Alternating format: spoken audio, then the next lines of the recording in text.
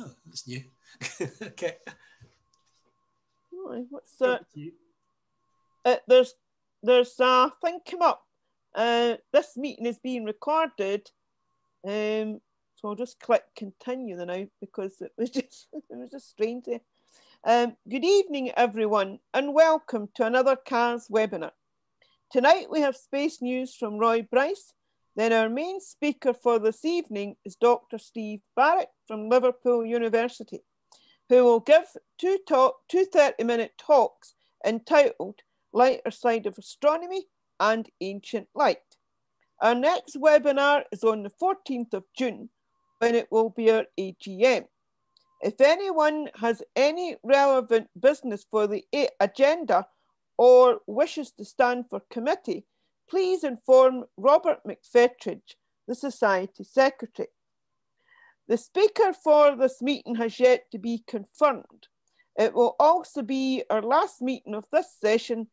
Now it's over to Roy for the space news. Thanks, Amanda. Just give me a second or two as usual just to bring the screen up.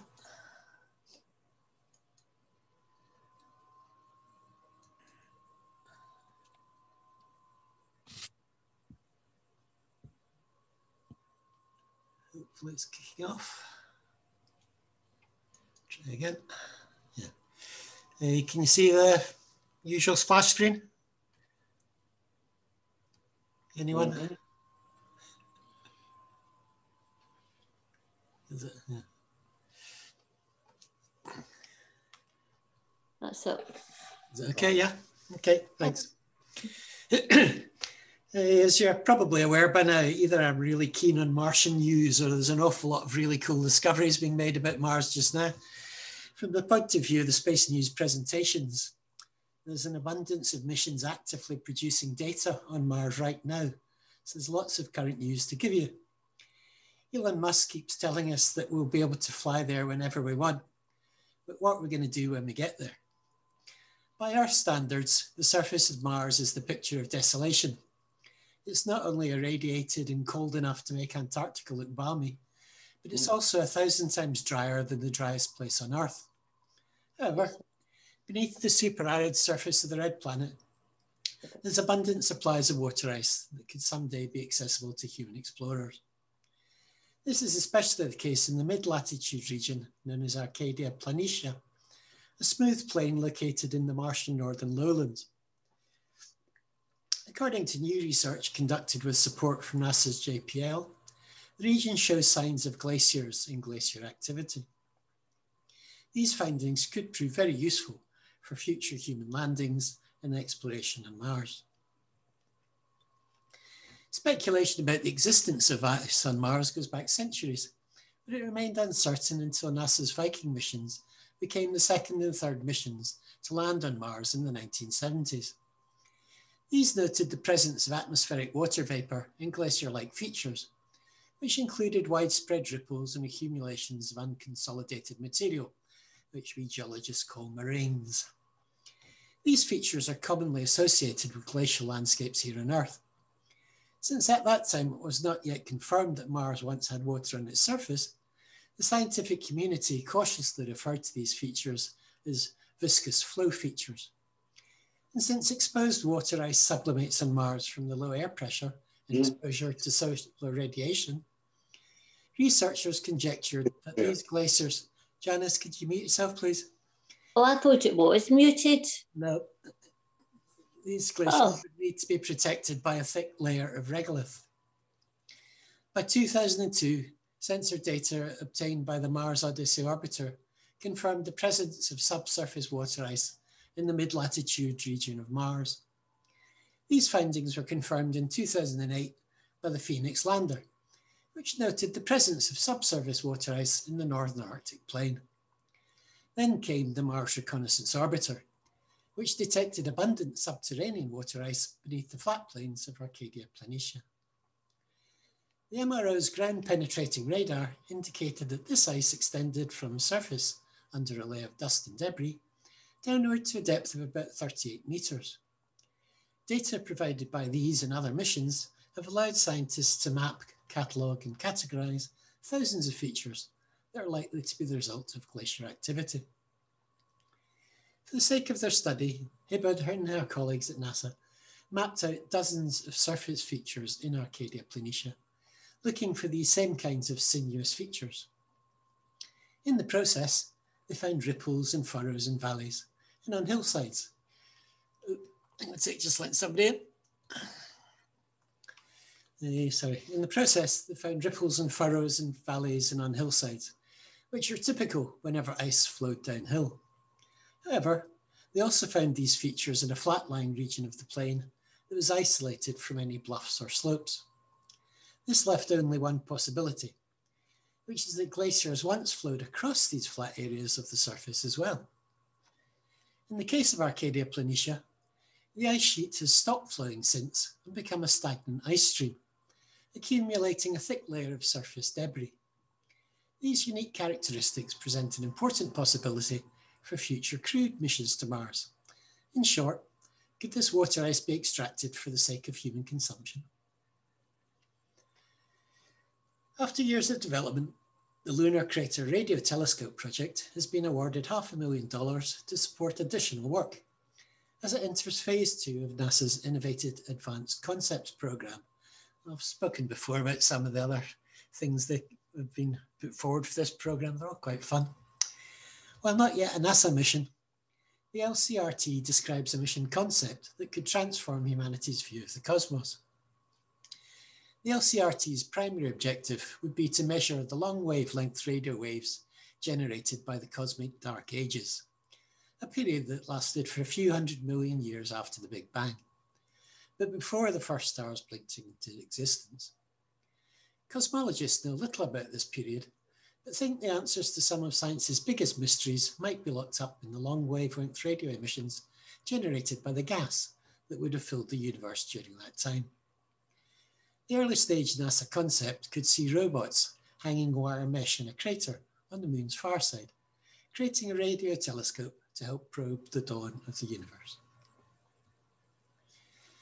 The magnetic fields of Uranus and Neptune are really seriously messed up, and we don't know why. The magnetic fields of most planets, if they even have one, are pretty straightforward. The planet spins in a certain direction, and the field roughly lines up with that direction of spin. Sometimes the fields might wander around a little bit here and there, but generally speaking, everything makes sense. And then there's the ice giants, Uranus and Neptune. In the case of Uranus, the planet itself spins almost perpendicular to the rest of the solar system, but its magnetic field is in almost the usual up-down direction. With Neptune, the magnetic field is a full 47 degrees away from the spin direction. In addition, the magnetic fields are offset away from the centers of both planets. Scientists have long guessed that something strange is happening within the planets. Both planets are thought to host large convective layers, somewhere between the core and the atmosphere, where superpressurized water and methane exist in a superionic state, with properties of both liquids and solids. The superionic water and methane circulate in up-down patterns, and since they're charged, the planets may well generate their magnetic fields there, rather than in the cores. To test this idea, Tsumakai Kimura and Mokahito Murakami from the Department of Earth Sciences at Zurich University studied the properties of ammonia in a superpressurized state using a diamond cell anvil. By squeezing the sample and heating it to over 2000 degrees Celsius, they were able to recreate the interiors of the ice giants. They found that the superionic ammonia might indeed be stable at those pressures and temperatures, suggesting that it might exist inside the planets. But crucially, the ammonia wasn't viscous enough to form a stable layer deeper within the planet. In other words, for the convective layer idea to work, it needs to sit on top of a stable layer, and it seems difficult to get ammonia to play both roles. And without a convective layer, we can't explain the magnetic field structure. So for now, the mystery of the ice giants' magnetic fields remains unsolved. White dwarfs have some surprisingly strong magnetic fields, and one team of astronomers may have finally found the reason why. When they cool, they can activate a dynamo mechanism similar to what powers the Earth's magnetic field.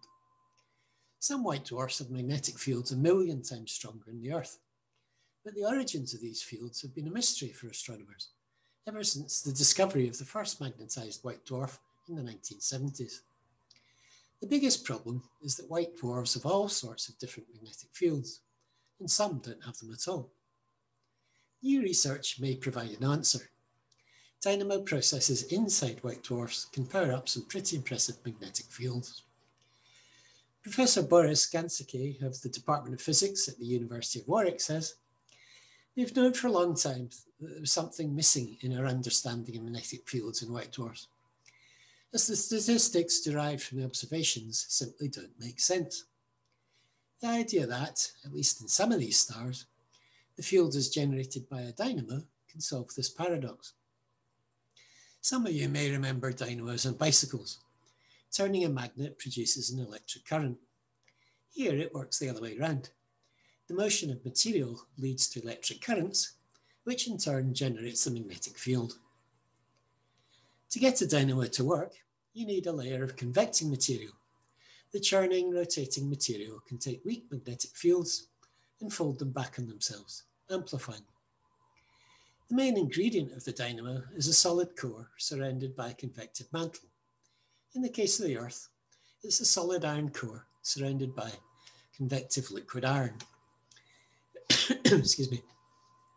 A similar situation occurs in white dwarfs when they've cooled sufficiently, explained Matthias Schreiber. When a white dwarf first forms, it's a hot, dense ball of liquid carbon and oxygen. As it begins to cool, some of the carbon and oxygen forms a crystal lattice. That crystallized core forms the foundation on which a convective layer can sit.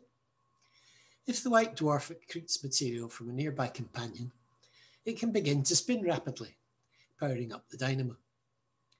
As the velocities in the liquid can become much higher in white dwarfs than on Earth, the generated fields are potentially much stronger. Nope, sorry, somebody else joining in, just going to let them in. Redo that bit. As the velocities in the liquid can become much higher in white dwarfs than on Earth, the generated fields are potentially much stronger. This dynamo mechanism can explain the occurrence rates of strongly magnetic white dwarfs in many different contexts, and especially those of white dwarfs in binary stars, Schreiber says. Dynamo mechanisms are common throughout the universe, and this work shows how these mechanisms may resolve this decades-long problem. The beauty of our idea is that the mechanism of magnetic field generation is the same as in planets. This research explains how magnetic fields are generated in white dwarfs and why these magnetic fields are much stronger than those on Earth. I think it's a good example of how an interdisciplinary team can solve problems that specialists in only one area would have difficulty with, Schreiber added. And now, from white dwarfs to red giants. Scientists have succeeded in dating some of the oldest stars in our galaxy with unprecedented precision by combining data from the star's oscillations with information about their chemical composition. A team led by researchers at the University of Birmingham surveyed around 100 red giant stars and were able to determine that some of these were originally part of a satellite galaxy called Gaia Enceladus, which collided with the Milky Way early in its history. I think Lynn's been reading the same article as me because she's popped this in the newsletter for the society. Anyway, the results, published in Nature Astronomy, revealed that the group of stars surveyed all have similar ages, or are slightly younger than the majority of the stars known to have started their lives within the Milky Way. This corroborates existing theories, suggesting that the Milky Way had already started forming a significant fraction of its stars when the merger with the Gaia Enceladus galaxy occurred. By the time of the collision, the Milky Way was already efficiently forming stars, most of which now reside within its thick disk, one of the two disk-like structures that make up the galaxy. Astroseismology is a relatively new technique, which measures the relative frequencies and amplitudes of the natural modes of oscillation of the stars. This enables scientists to assemble information about the star's size and internal structure, which enables accurate estimations of the star's age to be made. In this research, the team used information on the individual oscillation modes of each star, rather than averaging the properties of their pulsations. They were also able to use astroseismology in combination with spectroscopy, which enables the chemical composition of the stars to be measured. And another one that Lynn may have already heard about. Understanding our world requires us to understand the effects of minor changes to our atmosphere that are caused by pollution, volcanoes, and outgassing cows. Although since the cows are natural, I'm not going to call that pollution, although opinions may well vary. We also have to look at the sun and its behaviours.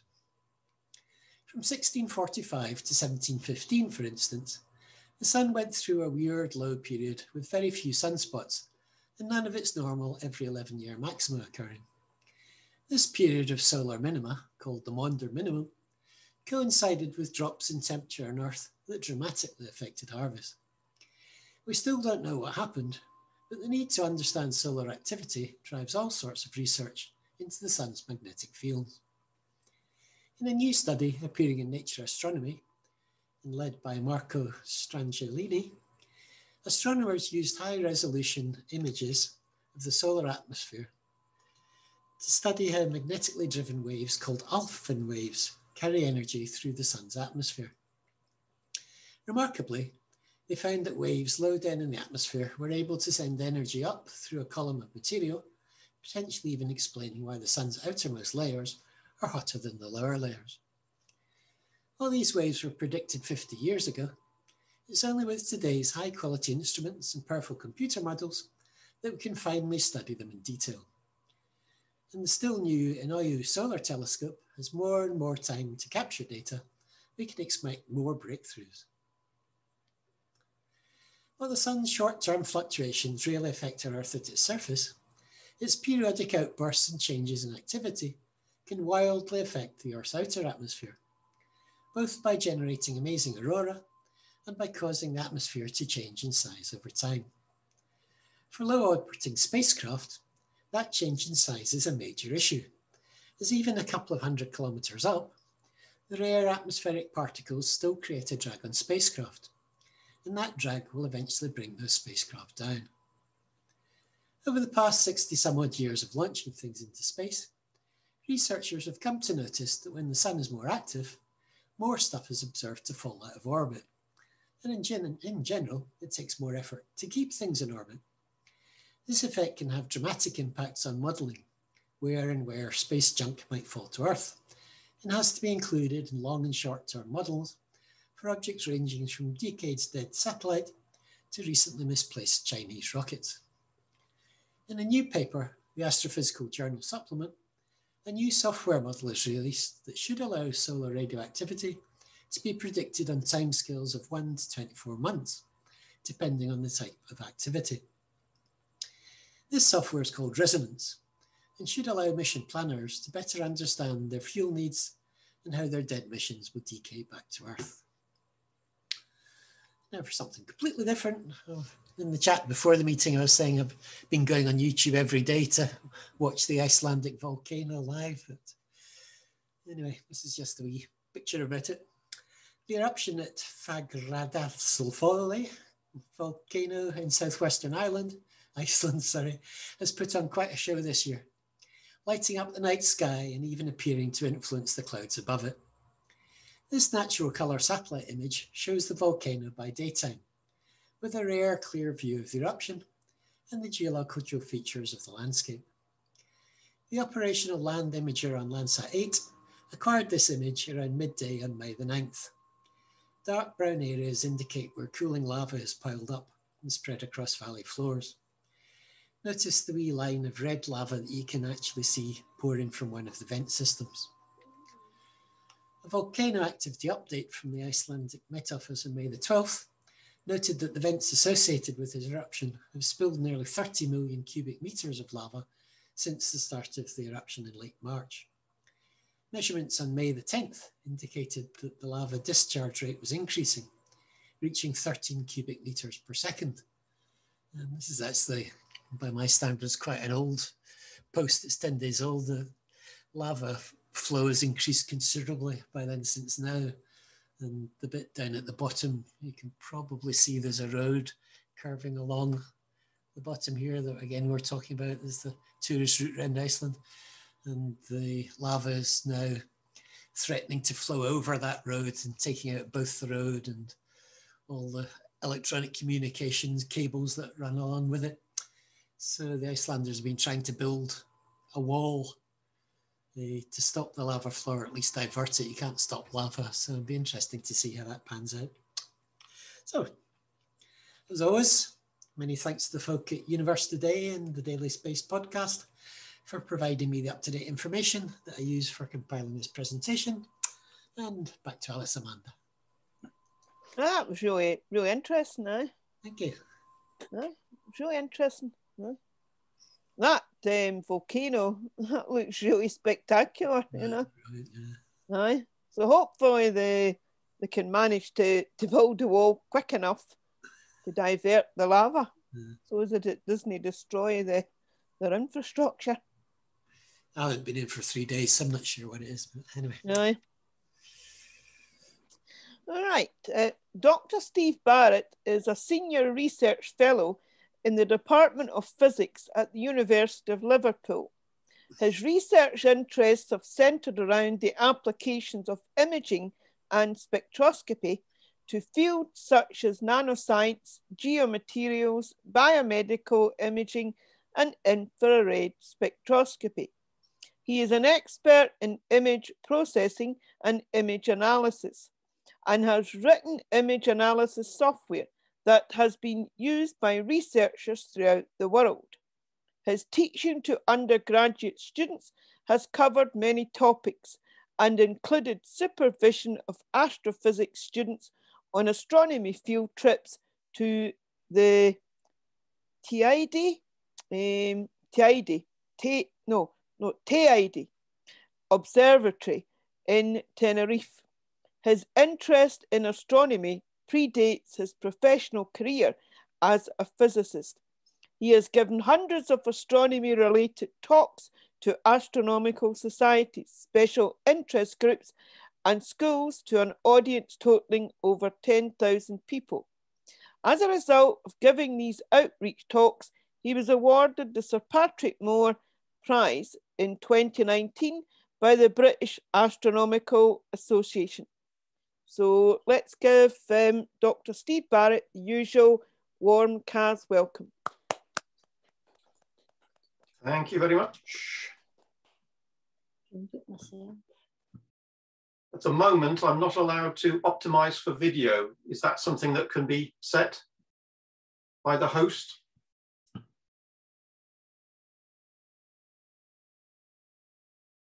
If it's a problem, I'll just ignore that and move on. Let me just check again. No, so the videos won't play particularly smoothly, but that's not that big a deal, I don't think. So let me just sort my camera out.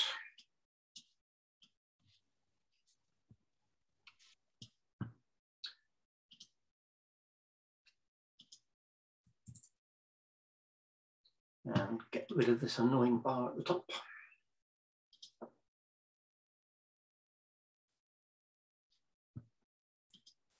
Okay.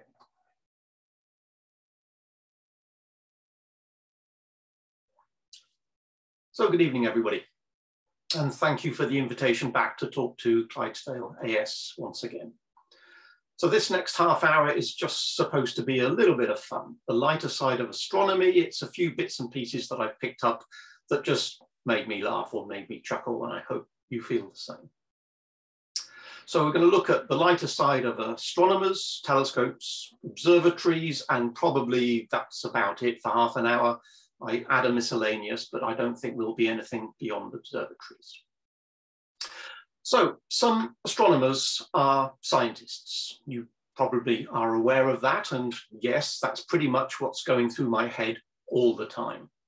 So in answer to the question, do you think you have what it takes to be a scientist? In the words of Sir Patrick, well, we just don't know. But of course, some astronomers are indeed scientists. Some astronomers are astrophysicists. And I assume everybody is sort of happy with the physics that's on the blackboard there. We're going to start from that sort of level and then work our way up a bit in the next half hour. But some people have said, well, if astronomers are scientists and astrophysicists, is there a way we could classify them? Because what astronomers spend some of their time doing is thinking about the classification of stars. And if you look at all the stars that are out there, you see that some are brighter than others, some have different colors.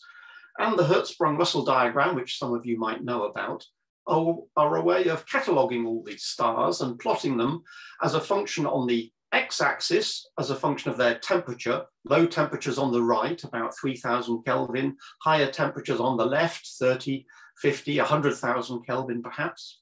And the vertical scale is a measure of their luminosity, how bright the star actually is, not how bright it appears, but how bright it actually is.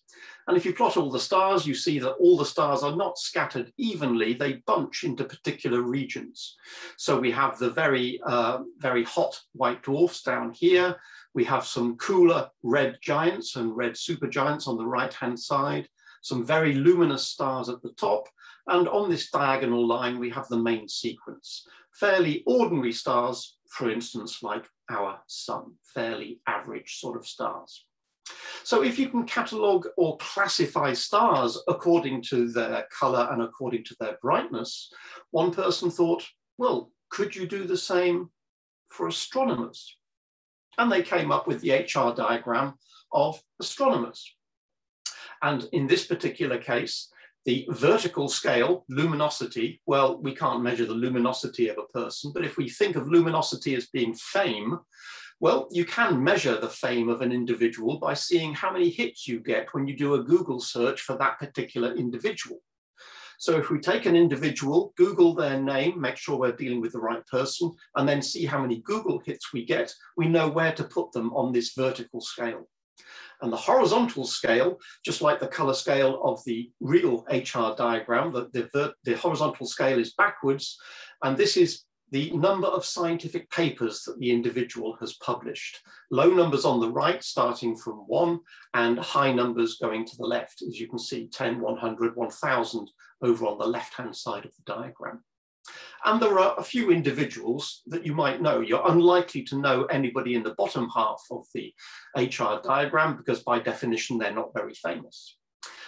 But if we think of the very top left, that individual there, virtually the highest you can get, the most famous, and about as far left as you can get, having published the most scientific papers. So arguably it's the most famous, most scientifically prolific astronomer. I'll just give you a couple of seconds to think, who might that be? I'm not expecting any hands up or anybody jumping in, but you might have guessed who that might be. And the answer is, that is Carl Sagan, the most famous, most prolific scientist who declares himself as an astronomer. Right next door there, who is that? Slightly more famous perhaps, but almost as prolific as scientist, that's Stephen Hawking. If we come further over to the right, we're staying with the very famous people. If we come over to the less scientifically prolific individuals, but almost as famous, that's where we find Brian Cox, a media star, not quite in the same league in terms as a scientist as Hawking and Sagan. And for some reason I don't quite understand, right over on the right-hand side of this diagram, an individual has been included who is almost as famous as those three people, but scientifically output, well, there isn't technically a 0 when you're dealing with a log scale, so that star ought to be way over to the right. That's Mylene Klaas. Not a scientist, but I guess she has introduced some programs. She's a TV presenter, amongst other things, and that's why she's on the diagram. You might notice a few other individuals you know, Neil deGrasse Tyson, Chris Lintott, Jocelyn Bell Burnell, for instance, scattered in that top third of the diagram. I thought this was quite interesting. But once I saw this, the first thing I thought, being an egotist, is, I wonder where I would be. Because in principle, I'm a scientist, therefore I produce scientific papers. And anybody can Google themselves and find out how many Google hits they get. So I thought, right, let's just see, just for the sake of argument, where would I be on that diagram? So I Googled myself. Steve Barrett is not good enough because there's too many Steve Barretts in the world. Dr. Steve Barrett isn't good enough either because there's a Dr. Steve Barrett in America who gets quite a few Google hits, and I didn't want to steal his.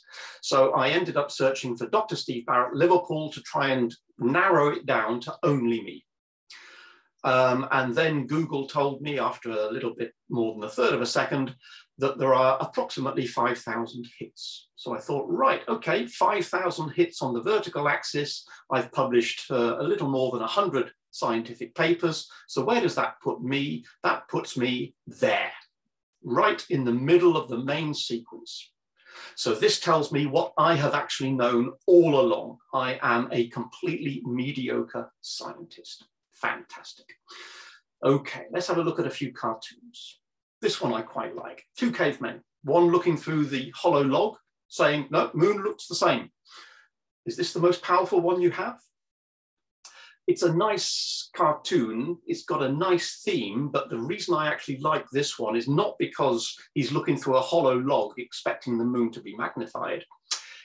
It's twofold that I like this. In the background, there is another telescope. Correction, there is another hollow log, but this hollow log, notice it has a little finder log strapped to it to make it easier to find objects in the night sky. You find them in the small hollow log, and then you'll find them in the large hollow log. Nice idea. The other reason I like this cartoon is because clearly the caveman on the left is thinking of buying one of these telescopes. They have the price tags on them. But I like this because the caveman on the right is clearly the salesman. You can tell that from the hairstyle, and you can tell that because this caveman is wearing a tie. Great, fantastic. Some ancient astronomical devices, such as a sundial, for instance. Here, the owner of a sundial is observing the fact that the sun is going into eclipse, and then everything goes dark, and the sun is fully eclipsed, and then the sun reappears again. At which point he has to ring the sundial repairman or bring the sundial repairman in. Why? Because he explains, well, immediately after the eclipse, it just keeps blinking 12 o'clock. Another wonderful modern take on the old sundial. And of course, we all recognize this ancient astronomical device. Well, we're not too sure whether it's a clock or a calendar or a mix of the two. But here, one individual in the bottom right there is telling the other, one thing we have to remember with this, of course, is that at the end of summertime, we have to give everything a slight turn to the left. Yeah, they had summertime even in those days. It's a complete mystery as to how they moved these blocks. Maybe we think we understand how Stonehenge was built in terms of moving these blocks around. Here, one individual is saying to the other, how did they move these massive stones? And again, Sir Patrick might say, well, we just don't know. But know. the hint in this case, the clue that tells us how these large blocks were moved in ancient times is given by what is now appearing on the left-hand side. That's the hint that tells us how it was done. Let's have a look at a few astronomers, maybe not all of them. Let's just pick out two or maybe three and have a quick think.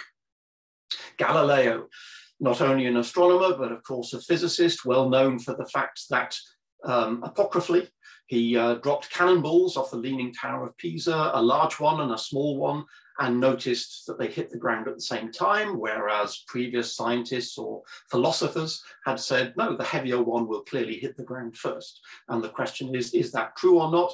Galileo, rather than saying what should happen, decided to make measurements, dropping cannonballs and timing how long they took. Of course, you need some precise timing. Galileo didn't have much more than his own pulse to judge the timing of very closely spaced things happening in time. And it's sometimes been asked, well, would things have been different if Galileo had had access to computers? Would it have made a difference to the way Galileo did his experiments? Would they have ended up being more precise? But cynics have said, well, no, if computers were available in Galileo's time, he would have ended up throwing the computers off the Leaning Tower of Pisa and seeing which of those hit the ground first. What about Newton? Everybody knows the story. Newton and his apple sitting under a tree in the orchard outside Woolsthorpe Manor in Lincolnshire. Apple falls and either hits his head or falls in front of him, and he starts to think, why does the apple fall to the ground? And he develops his theory of universal gravitation. So everybody is familiar with Newton discovering gravity under the apple tree. What is not so widely appreciated is that later that same day, Newton also discovered comedy. And for those with a wicked sense of humor, you could say that a little while later, it went even further and Newton discovered surrealism. And that, I thought, was amazing, the idea of a grand piano falling out of an apple tree. Brilliant. What about this chap? We mentioned him in the HR diagram, the Hertzsprung-Russell diagram in the top left, the most famous, the most prolific astronomer. And people, of course, remember him for his Cosmos series back in the 1980s, I think it was, getting on for 40 or so years ago. And the cartoon by Larson has him pointing to the stars saying, just look at those stars. There must be hundreds of them. And for anybody that doesn't get that joke, you can't have heard Carl Sagan talking the way he does during the Cosmos series.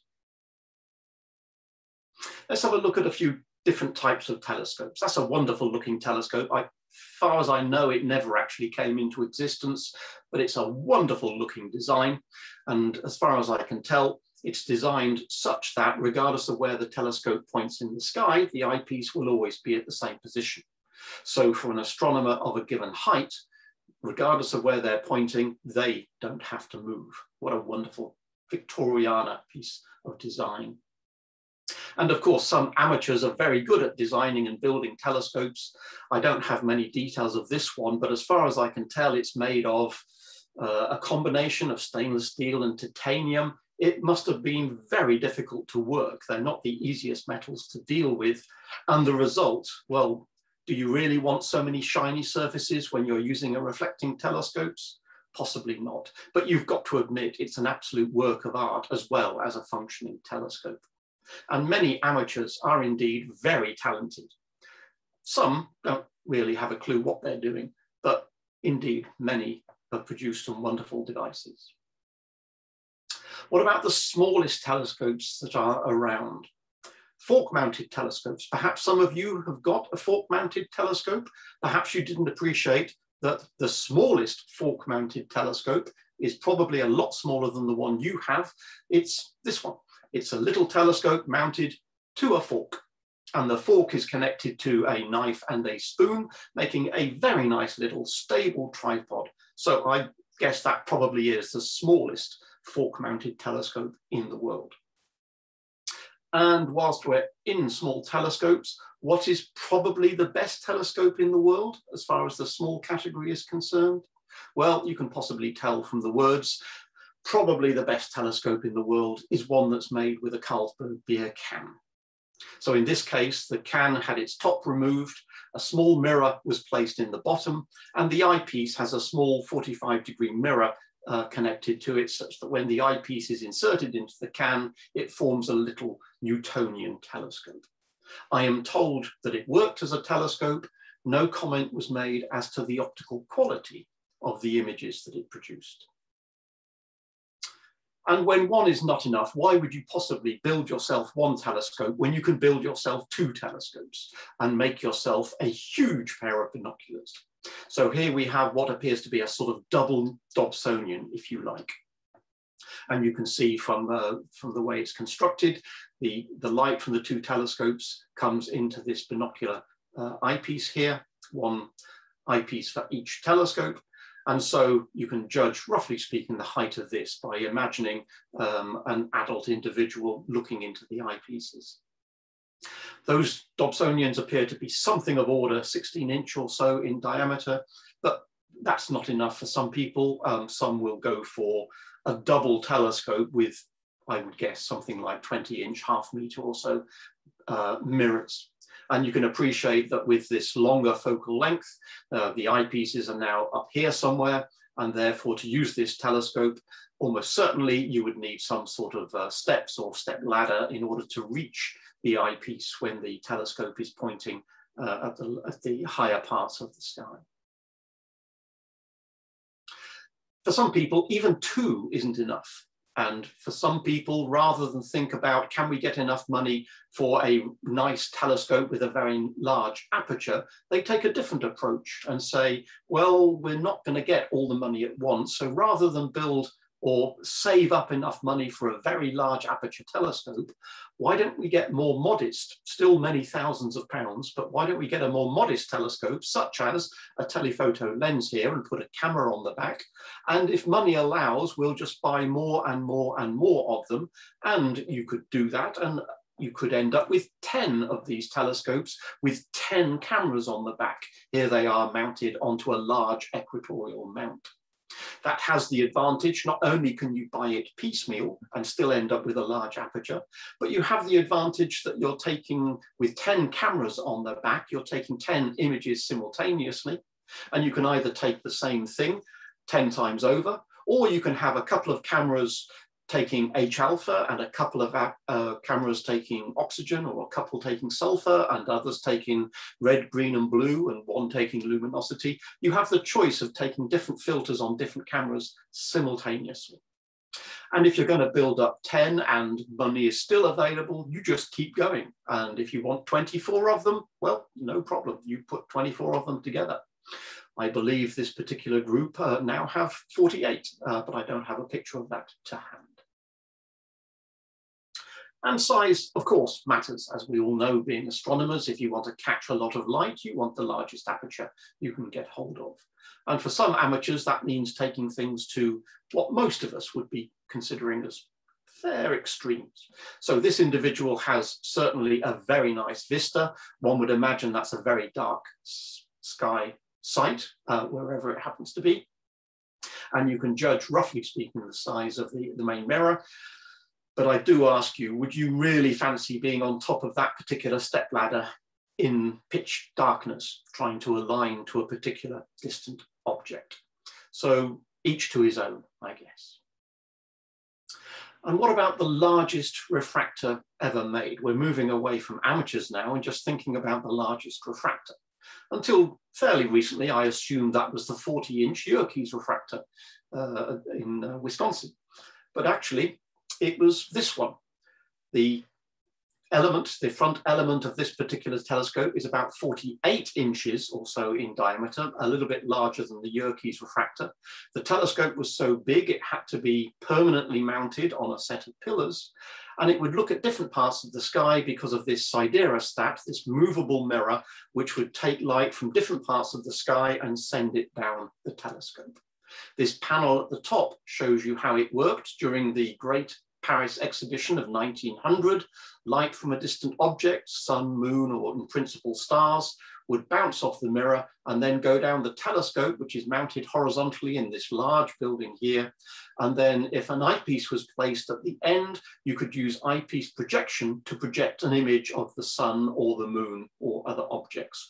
And in a darkened auditorium, I'm sure that the vision of a large portion of the moon and its craters being displayed on the screen there must have been very impressive. So this shows you one end of the telescope. There's the other end of the telescope mounted on wheels so that you have a little ability to focus. There's a slightly different view looking down the building.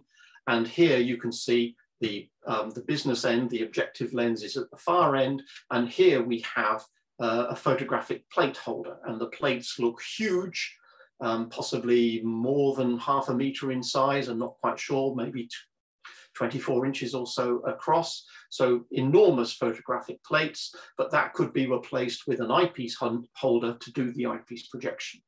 I couldn't actually see the eyepiece itself. This image was simply labeled as the eyepiece holder. So presumably a relatively large lens was placed there to capture the light and project it into the auditorium.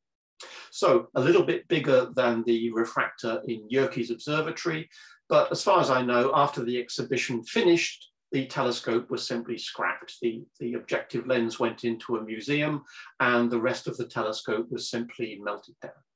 Shame. Not everybody, of course, works in metal. Some people work in wood. And one individual said that they wanted to reproduce life-size the Hubble Space Telescope. They needed a big garage, a big warehouse to do it. But if you're going to build the Hubble Space Telescope, why not do it in plywood? An obvious thing to do. Yeah, of course. Some people work on a smaller scale in wood. It looks a little bit like a Dobsonian, but it looks a little bit like a cannon as well when seen from this particular angle. But you can see the amount of love and care that people put into the craftsmanship into some of their work. Some would prefer to simply buy an optical tube assembly off the shelf, as it were. But here, a person has taken an OTA and built themselves a wooden equatorial mount and then taken a standard optical tube assembly and put it in this fork mounting. A well-known amateur astronomer of old is Russell Porter, who built telescopes not only that were very functional, but some of them were just beautiful ornaments. Here, a garden telescope where the primary mirror you can't quite see in this area here, and a small 45-degree mirror and a tiny eyepiece. So it was a garden ornament, but it was still a functional Newtonian telescope as well. And of course, some people build their telescopes and some people want an observatory to put their telescopes in. Having put a certain amount of effort into their telescope or a certain amount of cash into buying one, they want an observatory to put it in. What better place than the Palomar Observatory? What a beautiful setting. I visited that observatory. That's the dome for the 200-inch or the 5-meter Hale telescope. I went there in 1982 when I was a student. I think I've still got that shirt and probably those shoes as well. But in 1982, I visited the Hale telescope and I thought, that's impressive. One day, I'm going to own a house with a garden big enough to build that in the back garden. Okay, great aspiration, but I had to downsize my aspiration somewhat. And 16 years later, in 1998, I had a house which was just about big enough to have an observatory in the back garden, and I decided on an 8x6 B&Q shed, which I converted. Not quite as spectacular as the Hale dome, but you've got to go with what you've got to get. Inside that particular observatory, I had the roof hinged so I could access the sky, and you can get an idea of the vintage there, not necessarily from the 8-inch Schmidt-Cassegrain telescope, but you can judge it from the fact that the laptop looks like a brick rather than a rather thin thing that you would get these days. Some people put a huge amount of effort. I bought a B&Q shed and converted it to an observatory, but you can see that some people put their heart and soul into building an observatory in their back garden. I can't quite judge exactly how big that is. Maybe gardeners can tell from the size of the flowers in the foreground there, but you can see the amount of effort that's gone into making that geodesic dome rather than simply buying a fiberglass dome or doing it any other way with more regular sort of shapes. So a beautiful amount of craftsmanship. But of course, the one problem, even if you've got a telescope and you've put it into your back garden, then that's not necessarily ideal because it depends where you live. If you live in a light polluted area, then having a telescope in your back garden is very convenient, but it's not necessarily the darkest skies. Wouldn't it be great if you could simply take your observatory with you such that you could go to wherever you've got dark skies and you would be able to take the observatory with you? Of course, you can't do that unless you put the observatory and build it into a caravan. Great idea, number 36. What a fantastic idea. Half caravan, half observatory. You tow that to wherever you want to do your observing, or you go on holiday to wherever you want to go. And if you get some nice dark skies, you do your observing for as many hours as you want. And when you're finished, you collapse into bed. You don't have to worry about the fact that the accommodation and the observatory have been separated. Wonderful idea. I guess for some of us, we may not have a car that's big enough to tow a rather large Leviathan like that. So maybe that's not suitable for everybody. So what's the alternative? Well, you can get a smaller portable observatory. That's the sort of thing you could go for if you wanted something a little bit smaller and you just wanted for it to protect perhaps a small telescope rather than get 16 of your friends in there and have a little star party. As well as little portable observatories, you can, of course, get go-to telescopes. Here's a wonderful telescope on wheels. I don't know if you need a license to drive this thing.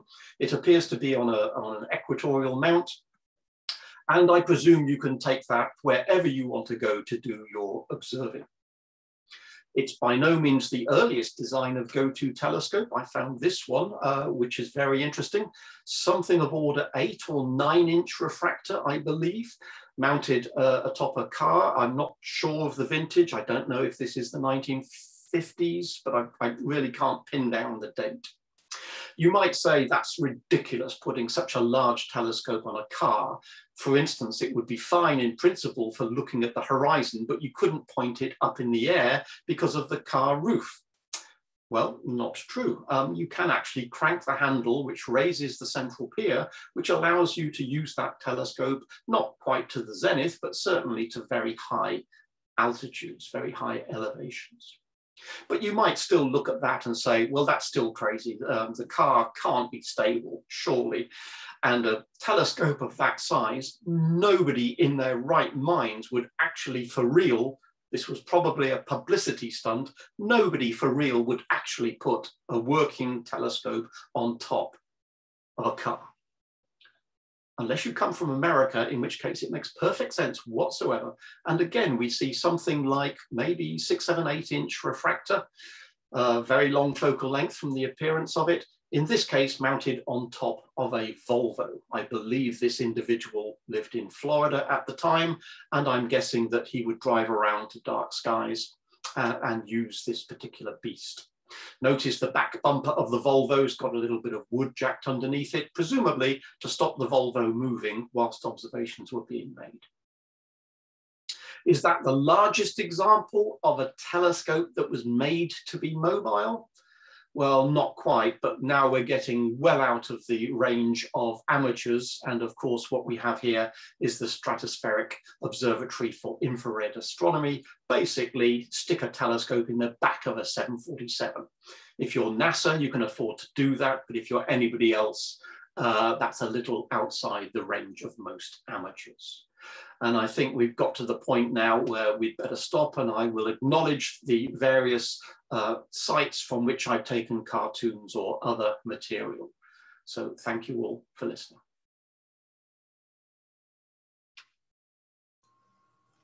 That's terrific. Steve, do you want me to make you host, and then that might let you set the video for the next bit? Can you just give me a couple of minutes for the...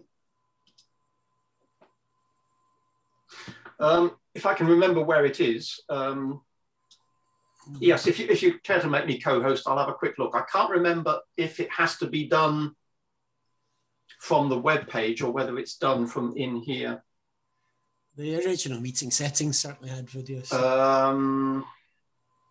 Advanced sharing options. I think, let me just check. Yep, there it is, I found it. For future reference, I think host can do this. If you look in the green button at the bottom, yeah. Next to it is the up arrow, yeah.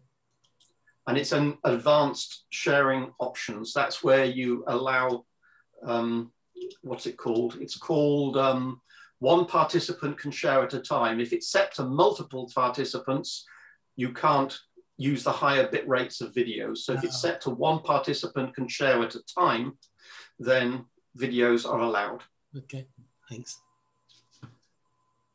So can we just take a couple of minutes break before we start the next one? Is that okay? Yeah. Yep, 5-minute comfort break for everybody, perhaps? Yep. Yes. Yep, good.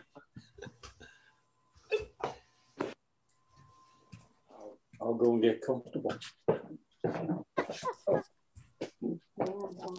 I'll just get some more water. I'm going to go get my lunch. Okay. So just by the by, I had a flight on the Kuiper Airborne Observatory, which was the predecessor of the Sophia. And it's a most interesting thing because you're sitting in this plane and there is this telescope jiggling around as it tries to lock onto stars. But if you stop for a second and think about it, actually, the telescope is dead still. It's the plane that's jiggling around because the telescope is locked onto a star and the plane you're actually sitting in is doing the jiggling. It's a really strange mental leap you have to make because standing in the plane, what you see is the telescope moving, but of course the telescope's not moving at all. It's the airplane that's moving around the mounting. Mm-hmm.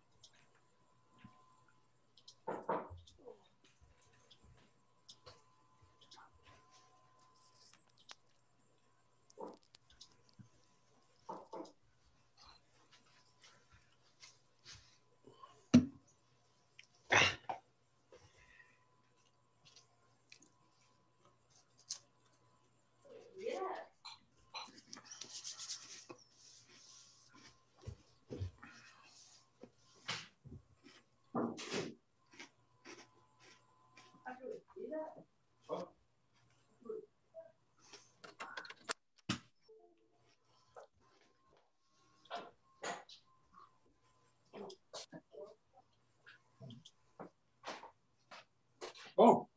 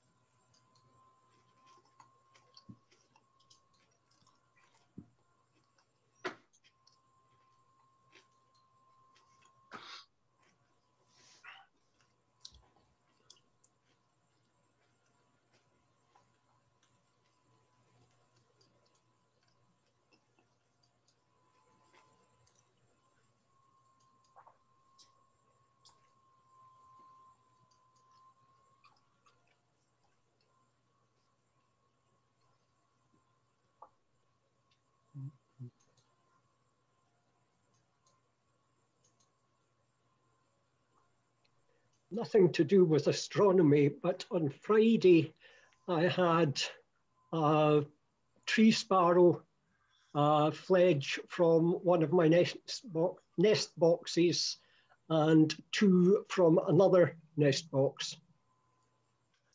Sounds very nice.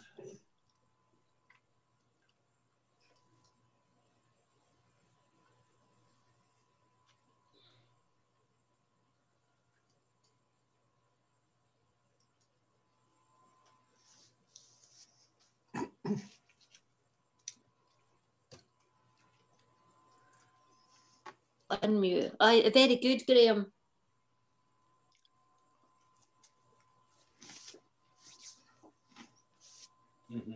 Nobody else is talking. There are tree sparrows in 2 other nest boxes, but the way they've built their nest.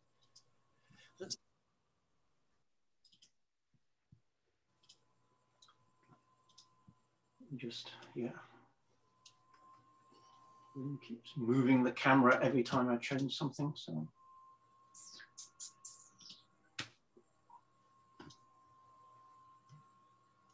Okey-doke.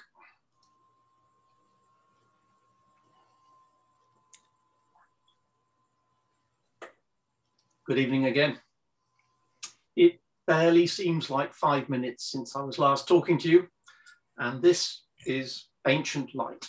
You can see from the subtitle, it's about imaging a quasar without using a telescope. You may have noticed that things have been different for the last 12, 15 months or so. In 2020, life as we knew it changed because of life in lockdown.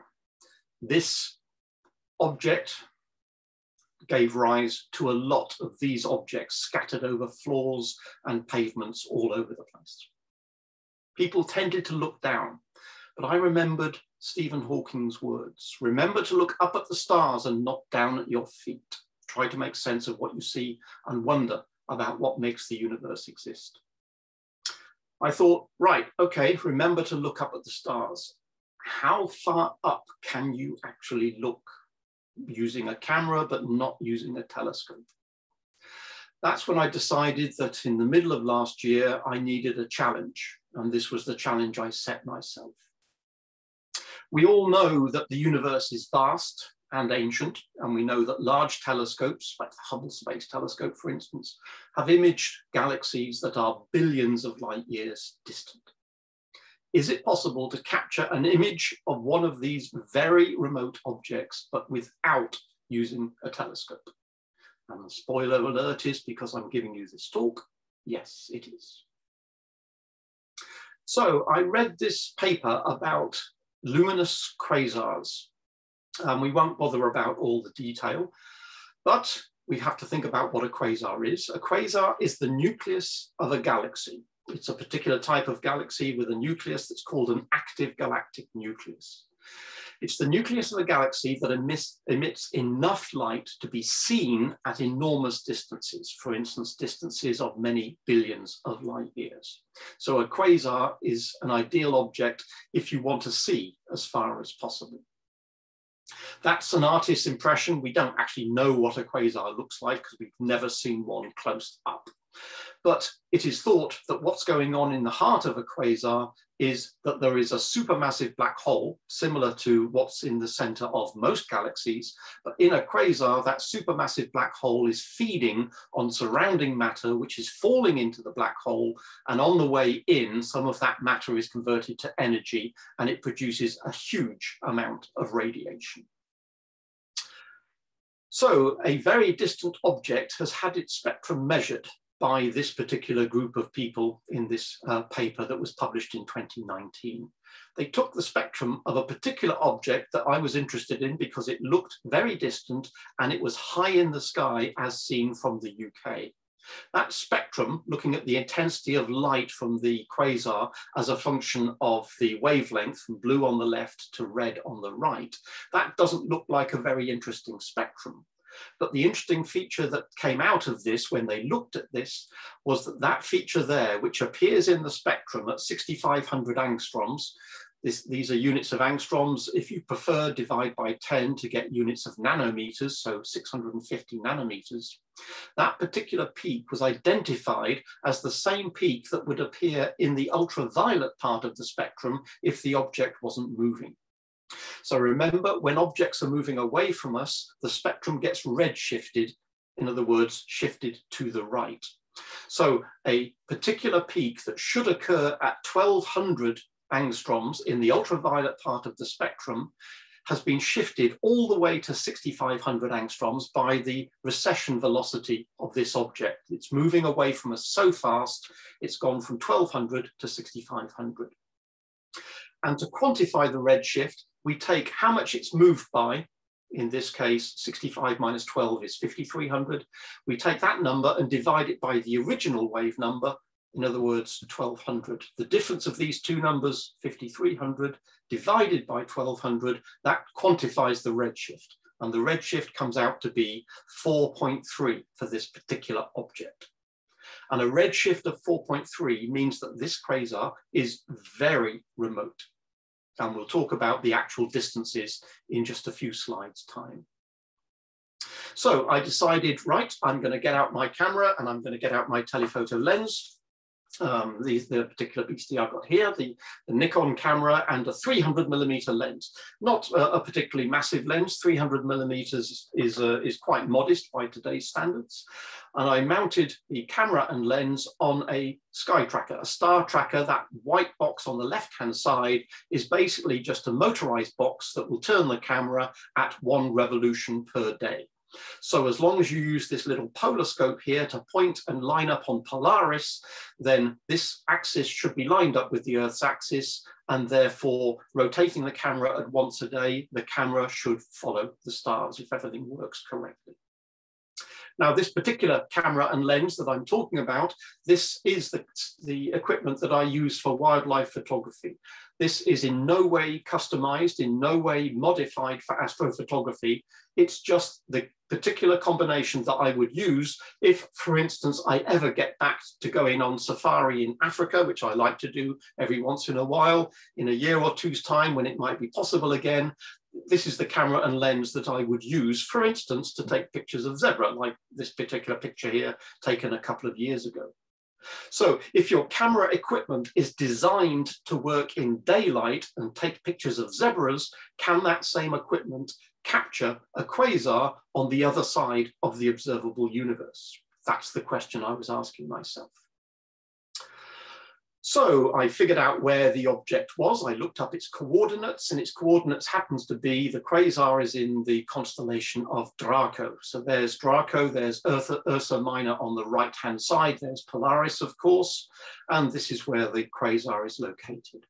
That dot there is not the quasar. That happens to be a 5th magnitude star, which luckily is right next door to the quasar in terms of our line of sight. So I could see that by setting up the camera. If I knew that star was centered in my camera field of view, I knew the quasar was sort of right next door.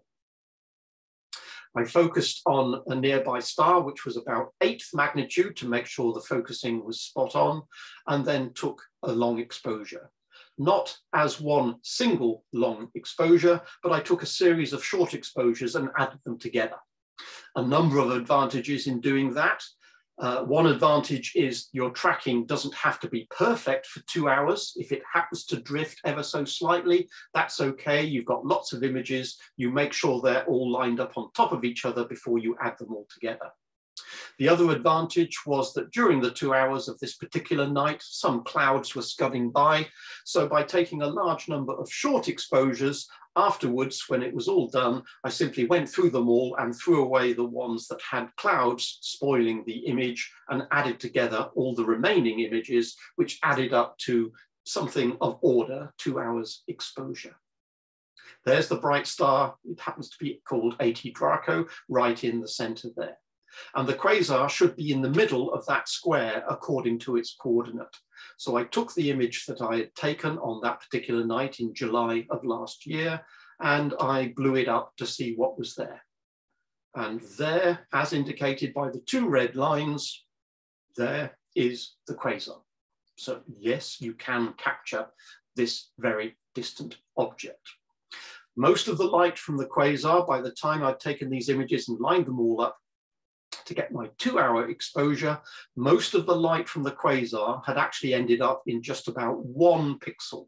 In this little blow up on the left-hand side, I've just brightened some of the fainter pixels. You can perhaps see a couple of stars in the background there as well. I've brightened some of those other pixels just to make it a little easier to see. But most of the light has gone into that single pixel right in the middle of the quasar there. Just a quick diversion, just to say what we could expect in terms of resolution. This is a telephoto lens. It's an f4 lens, so its front element is about 75 millimeters or so in diameter. From that, you can calculate what resolution can you expect if the lens is perfect, if there were no aberrations in the lens. And given that I paid quite a few £100 for this lens, I would hope that there's no serious aberrations. If it was essentially perfect, you would expect to be able to resolve to angles down to about 9 microradians, 9 millionths of a radian, which equates to something a little bit less than 2 arc seconds. And looking at the size of pixels in the chip in the camera, the pixels are a little bit larger than that. The pixels would be about 15 microradians, corresponding to about 3 arc seconds. And on that particular summer's evening, the seeing might have been of order 2 arc seconds. So the resolution of the lens, the resolution of the camera, and the seeing are all in the same sort of ballpark of about 2-ish arc seconds. Just for comparison, just to give you an idea of size, if we took an object the size of the Milky Way galaxy and placed it at many billions of light years, how large would it appear? Well, it would appear to be a couple of pixels or so. That gives you an idea of what we're looking at here. Just returning to this particular crop of this tiny region, it happens to be about 8 by 8 arc minutes, something of order 1/10 of a degree on a side. As well as identifying the quasar in the middle, I checked these blobs because some of them didn't look very circular, and I thought that the tracking was okay. So I figured some of these non-circular blobs might be galaxies. So I checked that star field against a star field from a research telescope and identified that indeed some of these objects aren't stars, some of these objects are galaxies. And there are at least 10 galaxies that I could see. Some of those might be too faint to show up on your screen at the moment, and some of them definitely looks like stars. So you'll just have to take my word for it that I've identified those as being non-stellar objects. So if I've caught 10 of them in that particular crop of the image, assuming there's a similar number everywhere, and there's no reason to assume otherwise, then if I've caught 10 of them in that area, then the number of galaxies in the whole image is probably about 7,000 galaxies. So I've called this the Barrett Deep Field simply because, by coincidence, the number of galaxies I've caught in that image is probably about the same. It's in the same ballpark as the number of galaxies that were caught in the Hubble Deep Field. I'm not claiming this image is as good, but it's interesting to note that the numbers work out very similarly. So what about the distance? We've said that yes, we can catch the light from this quasar, but just how distant is this quasar? What is the distance to the quasar? Well, the distance is a bit of a problem. Light left this particular galaxy. I'm going to use galaxy and quasar interchangeably. A galaxy with a quasar at its core, effectively, produced some light, and that light left the object, the quasar, a long time ago on its way to Earth. So you could say that was the distance then when the light left. But of course, as the light is on its way to Earth, the universe continues to expand. The galaxy was at a particular distance from us when the light left, but throughout the light's journey, the universe continued to expand and the galaxy is along for the ride. So the distance is increasing. And eventually the light makes it to Earth and enters my camera, at which point the galaxy is even further away from Earth. So when we talk about the distance to the quasar, what do we mean? Do we mean the distance as it was when the light originally left? Do we mean the distance that the galaxy is now from Earth? Or do we mean the distance that the light has traveled? which is more than the first, but less than the second distance. So which of these three distances is the correct one? Well, there's no such thing as correct. They are just three ways of defining the distance. And there is yet one other problem, and that is when we think of the light traveling from the galaxy to the Earth, remember, throughout its entire journey, the light is traveling through space and space is expanding at the same time. So it's actually quite tricky to work out how far has the light traveled, because the light is traveling through space and space is changing as the light is traveling through space. If we want an analogy to try and make that a little more concrete, we can think about a swimmer moving through water. If a swimmer can swim through water at 2 meters per second, but the water is flowing because space is expanding, it's like the water flowing against the swimmer. It's like swimming against the tide. The light is moving through space, but space is being stretched. Another analogy that's quite useful in terms of thinking about this is thinking about an ant moving along a rubber band. If we think about an ant moving along a rubber band, we can see how far the ant has moved. But what if we start stretching the rubber band whilst the ant is in motion? Then you can ask the question, how far has the ant walked? But it's a difficult thing to measure because every step the ant takes, the rubber band underneath his or her feet is being stretched. So it's a tricky problem to actually work out. But it can be done as long as we have some idea of how the universe is expanding. In other words, if we have some mathematical model which tells us the universe is probably expanding like this. It used to expand at that rate and now it's expanding at this rate. And this is how it's expanded all of the time between a distant time in the past and the present. And that's what these curves show. They're calculated curves for what is the distance to an object for a given redshift. In other words, if we were to look at an object which has a redshift of 1, that's a particular distance from us, and we can calculate how far the object was, the blue line, when the light left, how far the light has traveled, that's the green line, and where is that object now? That's the red line. You can see that if the object is not very far away from us, if the redshift is 0.1, for instance, then these three lines are effectively the same thing. In other words, the universe hasn't changed much from the length of time it took the light to go from the object to us, if the object is very close. But the further an object is away from us, the more the universe expands in the interval between the light leaving the object and the light arriving at us, which is why these three curves diverge away from each other. So let's have a think about what that means for our object. Rather than think about the universe in its entirety, let's just think about that galaxy at a redshift of 4.3.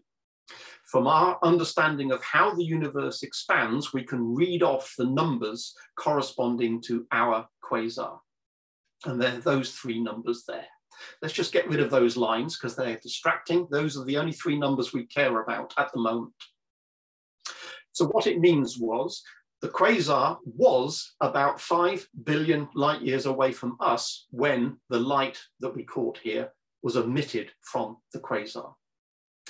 And the light has been traveling for over 12 billion years between when it left and when it arrived in the camera. Remember, the universe is 13.8 billion years old. So 12.4 is actually about 90% of the age of the universe. The light that made that image has been traveling for 90% of the time that the universe has been in existence. That is a really mind-boggling number. And during those 12 billion years, the universe has continued to expand and the quasar is even further away. The quasar is now 25 billion light years away because the universe continued to expand during that light travel time of 12 and a bit billion years. But if you're still awake, you may notice something very interesting. The quasar has gone from 5 billion light years distant 25 billion light years distant. It's changed its distance by 20 billion light years over a time period of 12 billion years. So a quick back of the envelope calculation tells us something very interesting. During 12 billion years, the distance to the quasar has increased by more than 12 billion light years. Speed is distance over time. It's changed by 20 billion light years in a time period of 12 billion years. That means that the object, the quasar, is moving away from us on average by 1.6 times the speed of light. In other words, it's been moving away from us at more than the speed of light. It is receding faster than the speed of light. Not only that, if we do have a reasonable understanding of how the universe has expanded, we can work out what its speed was originally and what its speed is now. And we can actually plot that. And it turns out that when the light left the quasar back in these early days of the universe, the quasar was receding from us at approximately 2.2 times the speed of light. And it started slowing down. That's perhaps no surprise. We're in an expanding universe, and after the Big Bang produced the expansion, gravity presumably has started to slow the expansion down. So it's no surprise that the speed started to fall. But the real surprise is what's going on after about halfway. It's going up again. After initially slowing down, the quasar is now not only moving away from us, it is accelerating away from us. That line is now going up. Its recession speed is increasing day on day on day. It's moving away approximately 1.7 times the speed of light, and every day it's moving away a little bit faster. In other words, the expansion of the universe is accelerating. Something that was discovered 20 or so years ago. And it's very nice to sort of look at this particular model of how the expansion has changed and actually see that in terms of our quasar accelerating away from us. So we can't get that from the photograph. We can only get it by modeling how we think the universe has behaved. But it's interesting to note that the average is about 1.6. It started off faster and it's currently faster. It decelerated and then accelerated. And it has been accelerating for the last, 5 or 6 billion years. Remember, this doesn't violate anything that Einstein said about objects moving faster than light. The light is moving through space at the only speed it can move through space, the speed of light in a vacuum, c. But space itself is expanding and the galaxy is along for the ride, and so the galaxy is being carried away from us because it's being carried, if you like, by the expanding universe. So objects, including light, can only move through space no faster than the speed of light, but space can expand at any speed it likes. And it was originally expanding much, much, much, much faster than light, but then it slowed down and now it appears to be speeding up again. So that was a big surprise 20 years ago because nobody expected that curve to have an uptick in it. If we think about it in terms of the light, here I've plotted on a chart of distance away from us on the horizontal scale and time since the Big Bang on this vertical scale. So there's us at 0 distance, 13.8 billion years after the Big Bang. So there, the little amber dot there is us here and now. And this green dot, 5 billion light years away from us, something like 1.5 billion years after the Big Bang, remember 12 and more billion years ago, that's when the light left the quasar. If the quasar then was 5 billion light years away, you would half expect the light to get closer to us and closer to us and closer to us and closer to us, and as time went by. Remember, time goes vertically in this particular plot. So you might expect the light to get closer and closer and closer to us. But remember, the light is trying to move through space, which is expanding faster than light. This is like a swimmer swimming through water that's flowing against them. and the speed of the water flow is faster than they can swim. So they get dragged backwards by the water. It's the same idea here. So actually, because the quasar is receding from us faster than light, or space is expanding faster than light, if you prefer, the actual path of the light is not that dotted arrow. The path of the light is more like this. Oops. The light starts from the quasar, it's trying to get to us, but actually it's being dragged backwards. And for the first 2 billion years or so, the light is actually getting further away from us.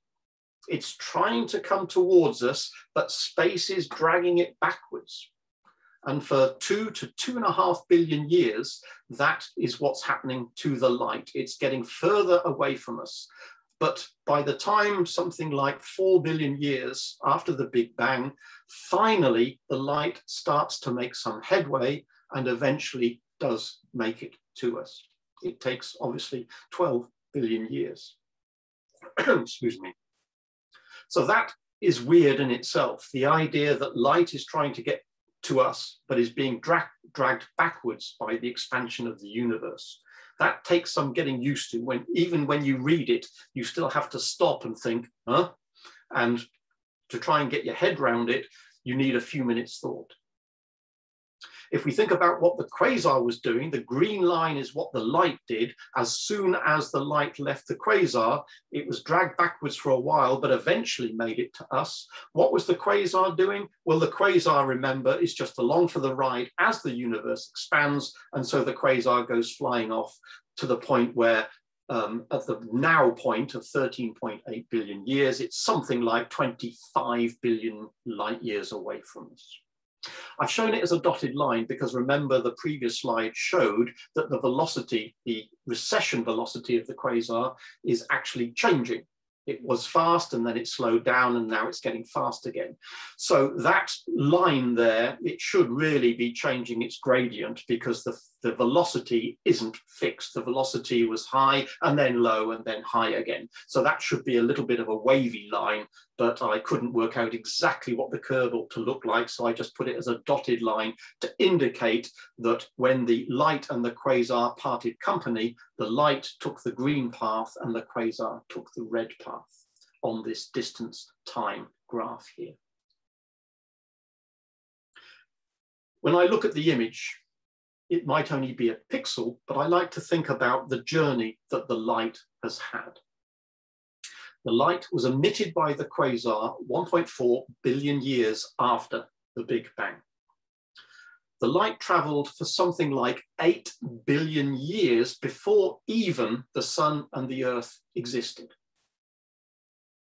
And the sun and the earth were born some 4.5 billion years ago, and the light continued its journey for those 4.5 billion years. Life evolved on Earth, the light traveled on. Dinosaurs came and went, the light traveled on.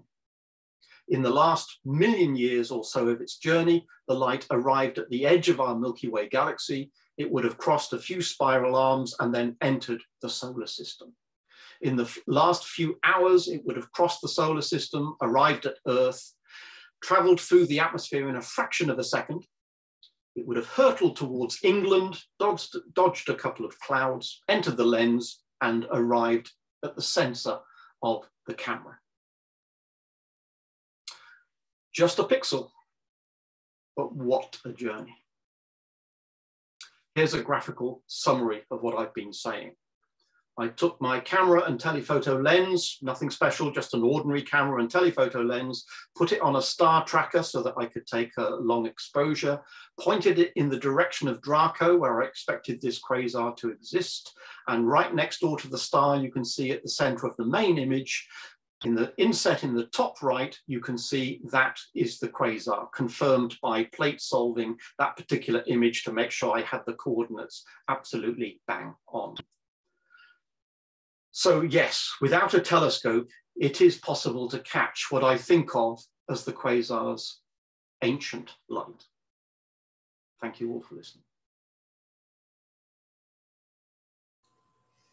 Absolutely brilliant. Yeah, excellent. I would anticipate possibly more questions than the previous talk on the lighter side of astronomy. So I'm quite happy to take whatever questions come my way. And yes, it is mind-boggling, yes.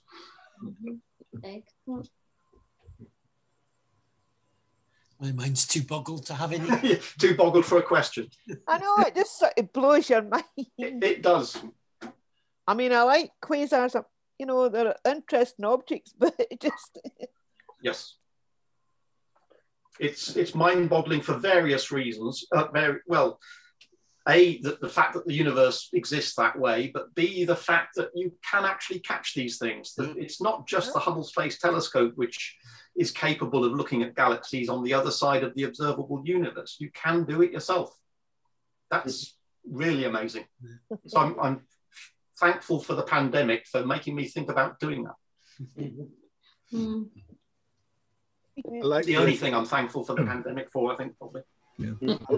I like the adaptation of the Scotch mount, the modern version. Very good. The pointing your camera and lining up on the pole star. That's the original Scotch mount, which was originally driven by 50 hertz motor, and then and nowadays with stepper motors. Yeah, indeed. Yes, I built myself basically a barn door mount. I built one to take on holiday. This picture was taken with the tracker that I was just showing you. So I used my own DIY tracker for a while, but then after a few years, I bought this little white box because it was very convenient and small and easily fits into luggage. So this was a picture I took when I was last in Kenya under their beautifully dark skies. Oh, it's beautiful. Like some of the telescopes in the first talk, the wooden ones in particular, in the observatories, they were really amazing. They were really beautiful. We've gone for several years to Scarborough Astro Dolby Forest. It's obviously it's not been on the last couple of years, but we must have been at least 12 times over the years. And it's surprising there, the number of really good amateur-built telescopes, like those you saw, really well shaped and carved and very accurate as well, you know, computer-driven. There's a lot of people around the country doing this sort of thing. Kenny Kerr is asking, what software did you use to stack the images? As was mentioned by Alice Amanda right at the beginning there, I have an interest in image processing and image analysis. So the short answer is I write my own software. The software I use for analyzing images for my research, I thought, what the hell, I may as well use the same software for stacking astro images. So adapted it for astro imaging as well. And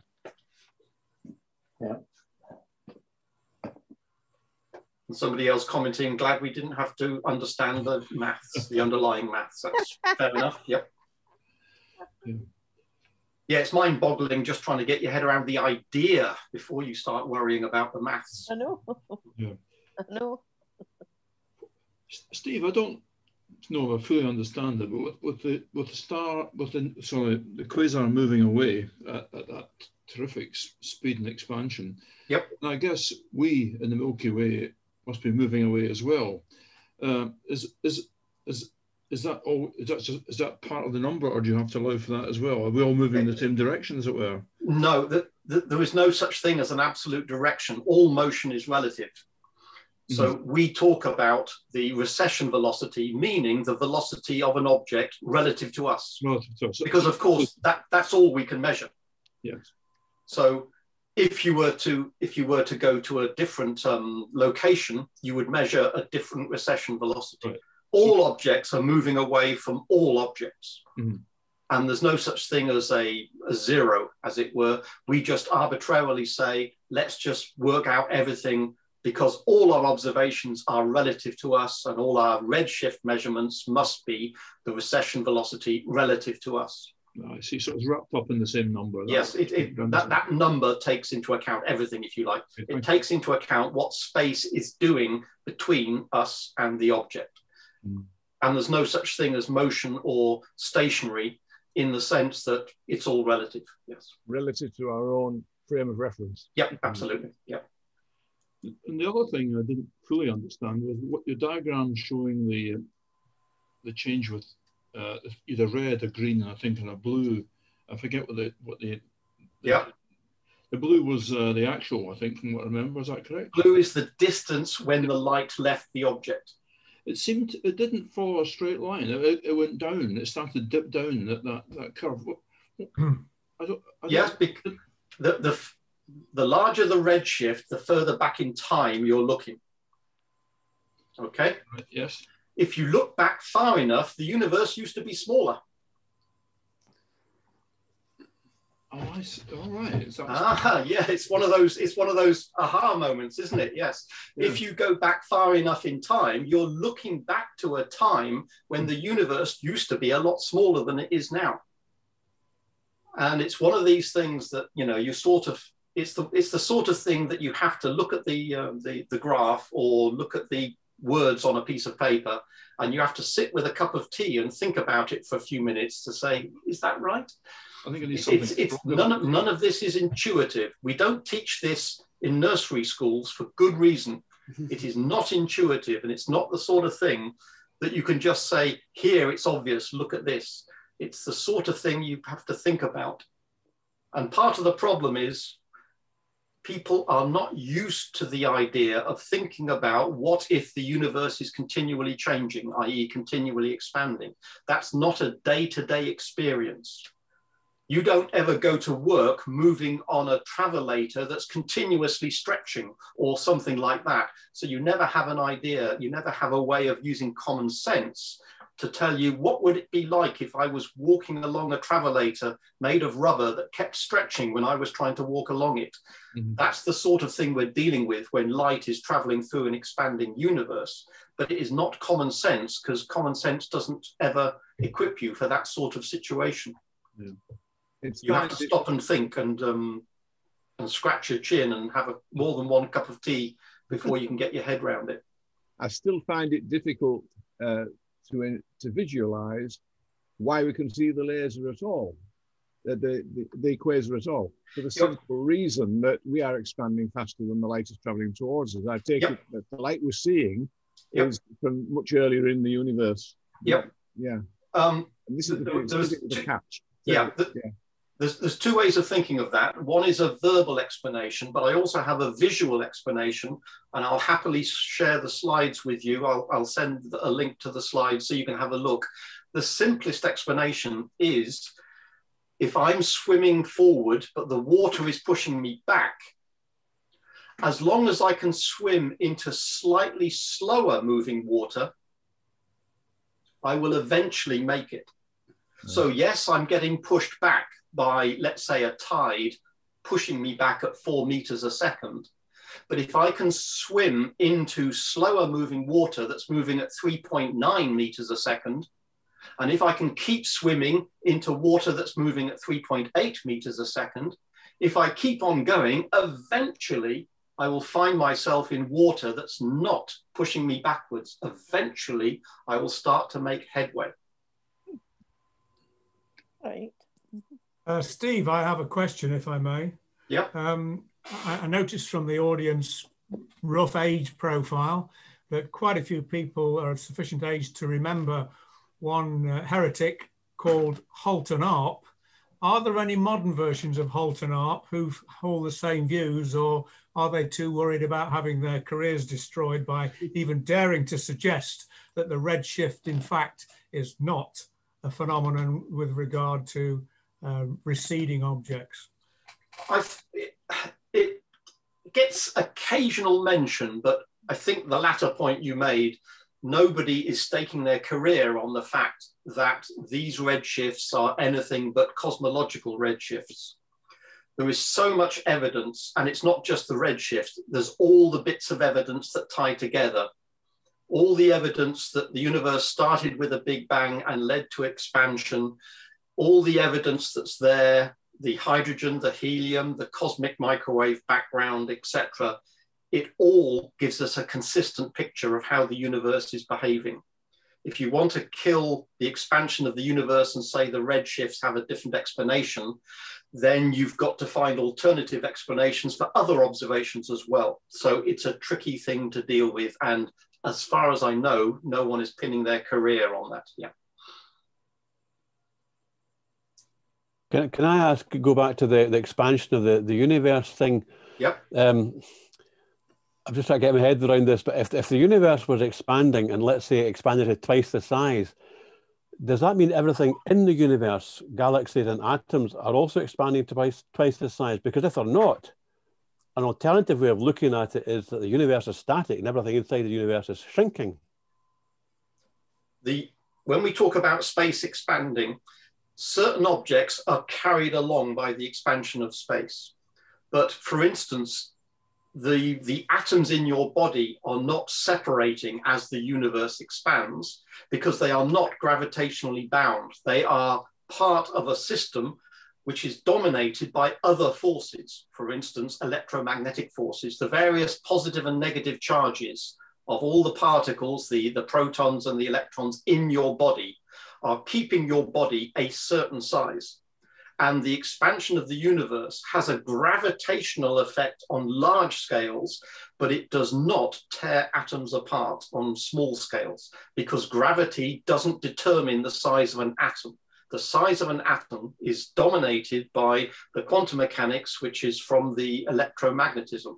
Gravity does not have any part to play in how an electron orbits a proton. So the expansion of space, an atom does not care about that.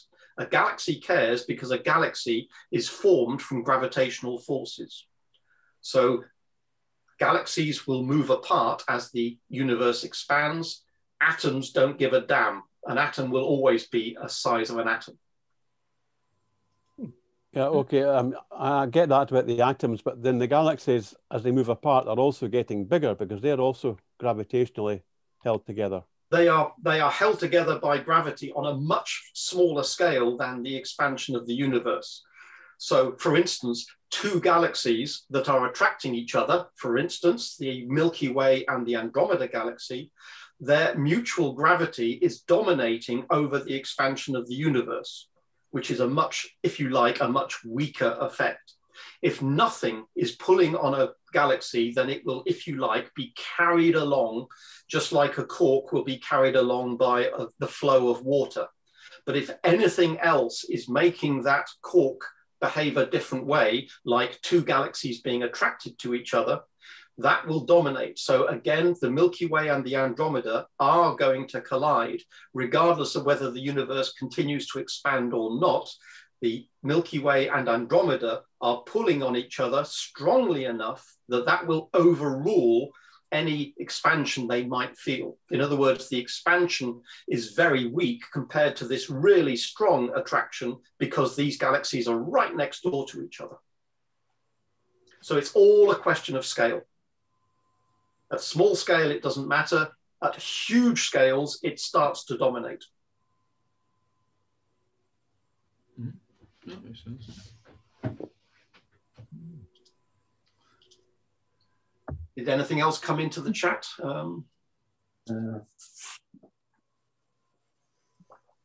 Goodbye. Okay, goodbye. Can I ask a question following on from what you just said? Yep.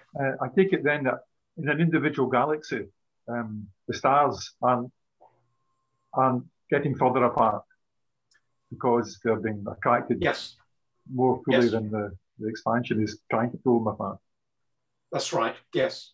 So I'm not sure the easiest way of sort of drawing the best picture, but if local forces are holding things together, they will continue to hold things together.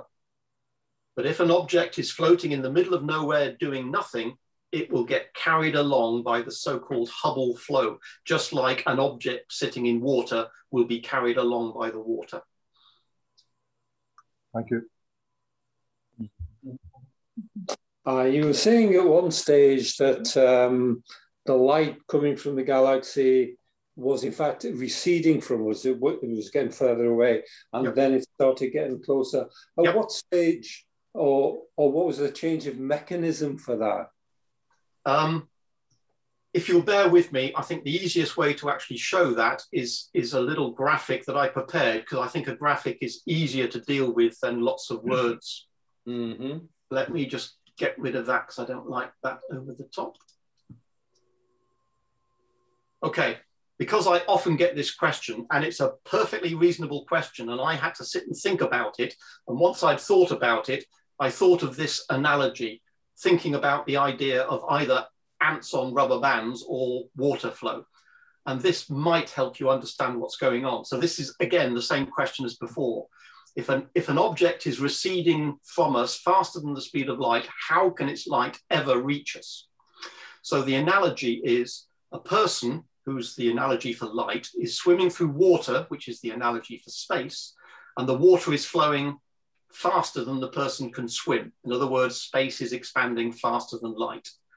So let's see how that works. In this diagram, distance is, as you can see in the scale at the top, and time is running downwards. So what's going on here is there are 4 corks in the water, and this water is moving away from the shoreline at 1 meter per second.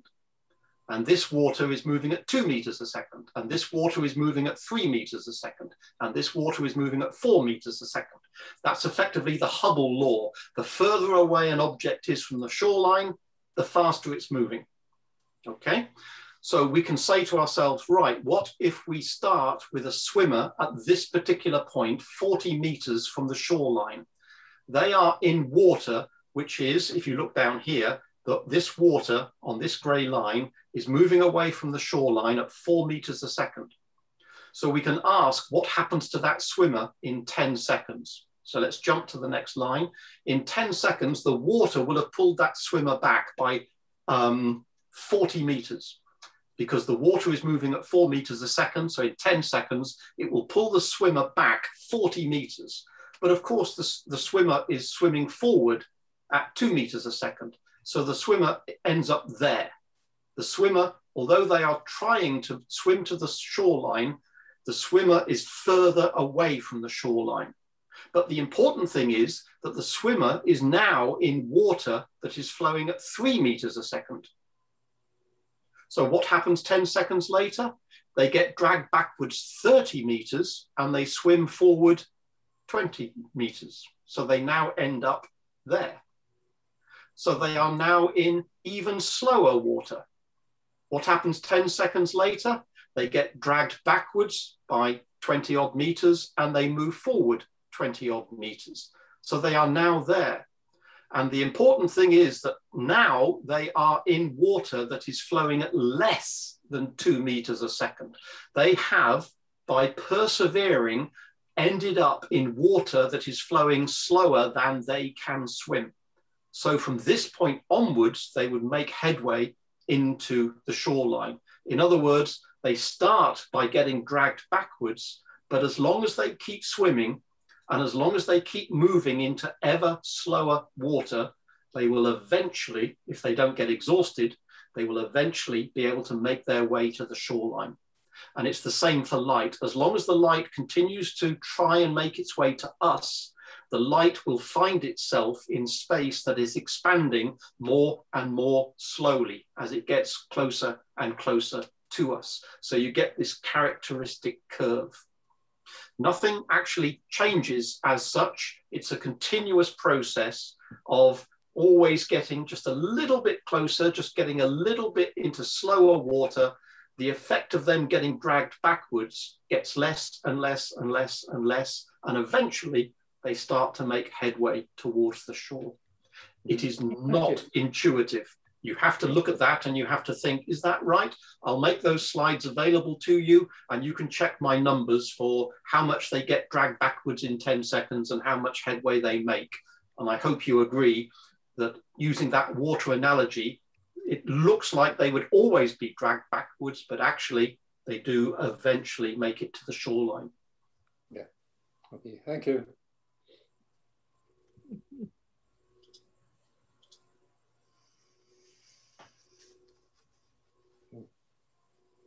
I'm just checking the bits in the chat here. Just...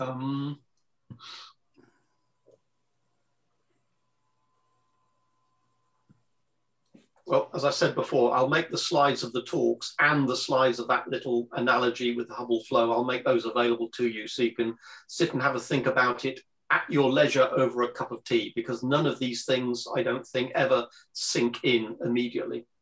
Mm. The universe is a weird place in some senses. And our brains were not really designed to understand the universe.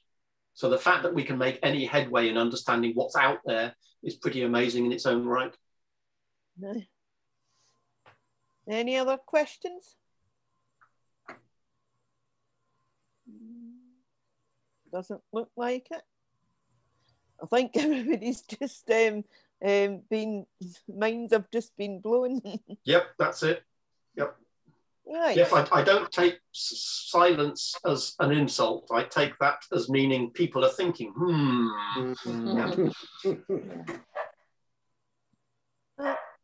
Steve, I have to say, based upon what you've said, I think you would even have managed to get Holton Arp as a convert, I tell you.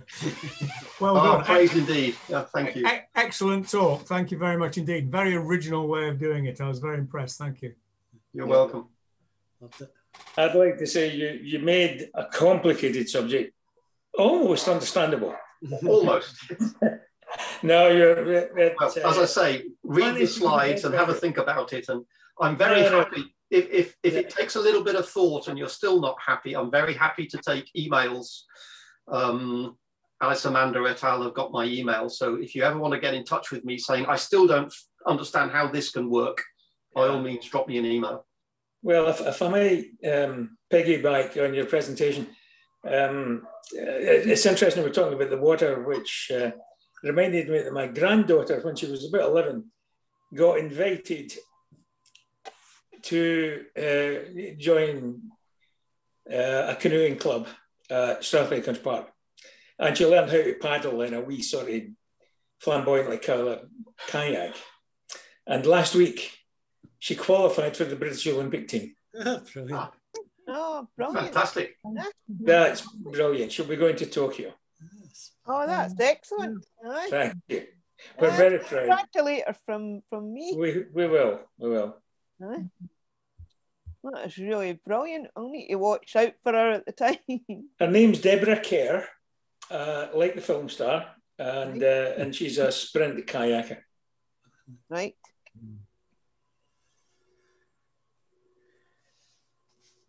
Right. Okay. I'll watch out for her because I watched bits of the Olympics. Well, there's never been an Olympian in our family before, so we're very happy. Aye. Right. So I'd like to thank Steve for these two excellent talks. Everyone has really enjoyed them both, and my mind has certainly been expanded and boggled in equal measures, as I'm sure everyone's has tonight.